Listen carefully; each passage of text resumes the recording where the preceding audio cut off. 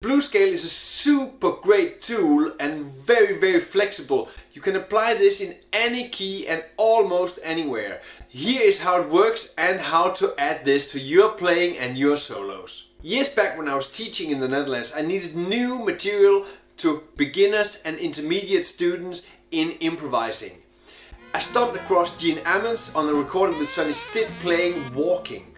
The amazing thing is Ammons manages to play a full solo continuously circling around just only using the blues scale. Starting by or later finding out how great the blues scale is was a great rediscovery for me.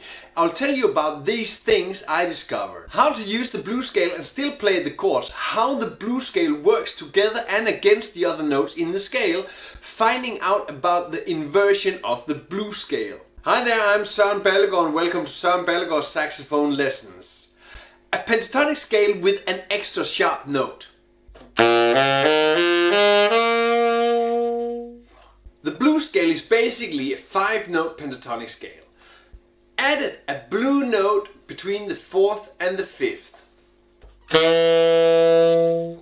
That lovely F sharp. The F sharp leads up to the G.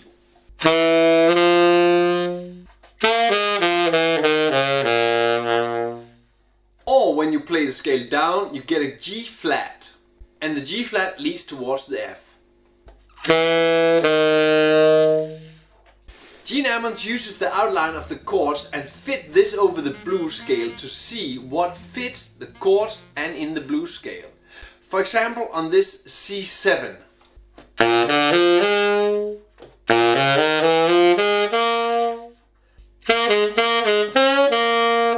He uses the notes that are common for both the scale and the chord as target notes, which he emphasizes in his solo. You see, the C is in the scale, the E flat is not, the F is not, the F sharp is not, the G is, and the B flat in the chord and in the scale. In the lick I played earlier, he's circling around the C and the B flat, and those are the most important target notes in the C7 chord. But he's still playing that blues scale. If we look at the F7 and the same blues scale played from F, we can make the same connection. The F7, the same C scale played from F. We have the F, which is common. We have the C, which is common. And we have the E flat, which is common. The F and the E flat are the great notes to hit. Those are the ones emphasizing the F7. Looking at this little line. In this line I'm using the G flat because I'm leading towards the F. What I mentioned earlier, the scale is going down. The G flat is leading towards F downwards. As long as you emphasize the notes fitting the chords, you get really good lines. So now I'm emphasizing the F and the E flat and still using the blues scale. So playing the F7 chord, emphasizing the F and the E flat. You can find lots of blues lines in my blues scales and licks compendium. Check the link in the description below. Why does the blues note sound so wrong and at the same time so great? As mentioned earlier, the F sharp and the G flat works as leading notes towards the F and the G going up or going down. The half step is so strong that it screams out the following notes, so the F sharp leading to G and the G flat leading to F. If you listen to the great blues hero like B.B. King, often he will play something like this.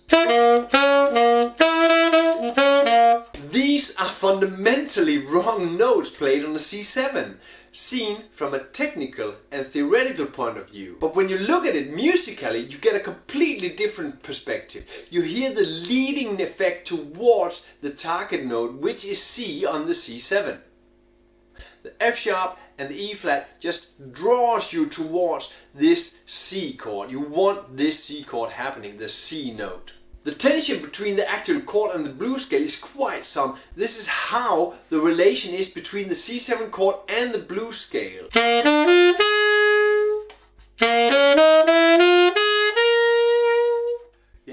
F sharp and the E flat. Both notes are not in the C7 chord. They are there to create tension. The F sharp creates tension towards the G and the E flat creates tension towards the E.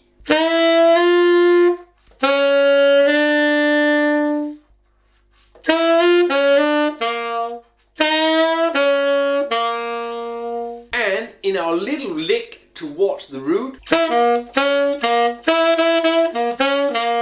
F sharp is longing to get to the fifth, and the fifth is a common leading tone towards the root. Remember the first discovery, play towards the target notes to give a really good feel of the chord and the progression in the music. Play towards these target notes, those are the most important. Most of the target notes are chord tones. Secondly, play with the tensions like the F sharp and the E flat that leads towards your target notes. The inversion of the blues scale.